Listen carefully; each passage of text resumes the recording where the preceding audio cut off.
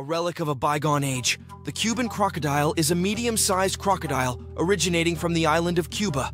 Measuring around 3 meters in length, it isn't a small animal, but in terms of crocodillians, it is overshadowed by its larger cousins. What makes this animal so unique is its aggressiveness, intelligence, and locomotion.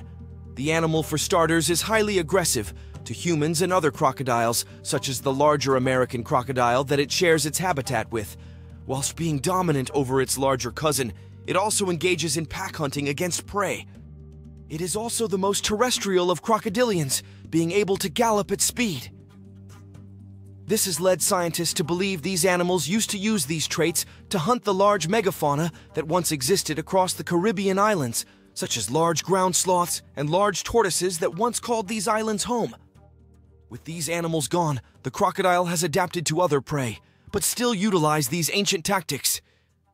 The crocodile itself is endangered, and this is due to human-animal conflict, as well as hunting for its skin and meat.